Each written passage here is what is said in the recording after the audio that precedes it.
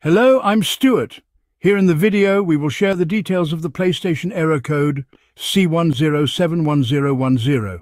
The error reads, "Something went wrong." As per our research, the error comes when users try to continue a game save or if the game tries to auto-save. According to our research, this error mainly comes because of corrupt game save files, but sometimes this error can also come because of any temporary glitches. To deal with the issue, our first advice is to shut down the PlayStation console and remove it from the power source. Then wait for around 10 minutes and restart your console. Once done, check if the error persists.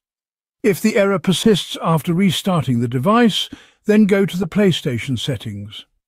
Select Saved Data and Game App Settings, then select Saved Data. Then select Sync Saved Data. Then make sure to disable and re-enable auto-sync save data for the game that is showing the error. Then check if the error persists.